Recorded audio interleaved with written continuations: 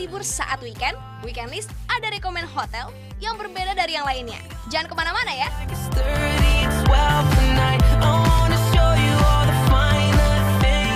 Kegiatan ini kami beri nama program Family Weekend Party Time. Setiap hari Minggu kami mulai sekitar pukul 11 sampai jam 3 sore. Ada face painting, ada magician, ada storytelling, lalu ada cooking class, decorating cupcake. Nah guys, untuk yang pertama kalinya kita langsung ke magician, yang sering disebut dengan permainan sulap. Jadi warna apa? Wow. Terakhir biru kita lempar menjadi warna apa? Wih, ada berapa jumlahnya?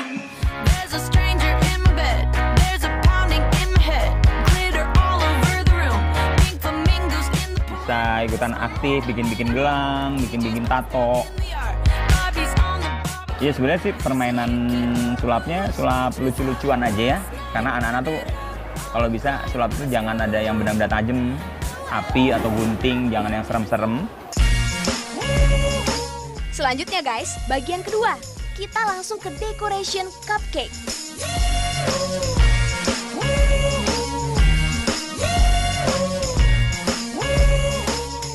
Nonton sulap, makan kue, bikin cupcake, seneng banget.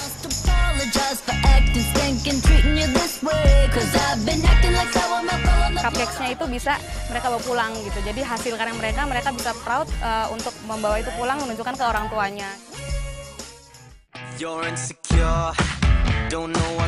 Waktunya sekarang kita main ke dapur chef.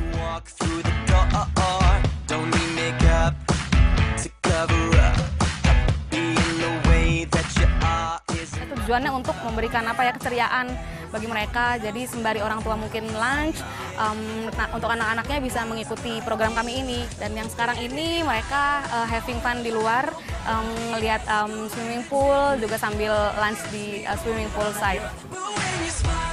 So, tunggu apa lagi?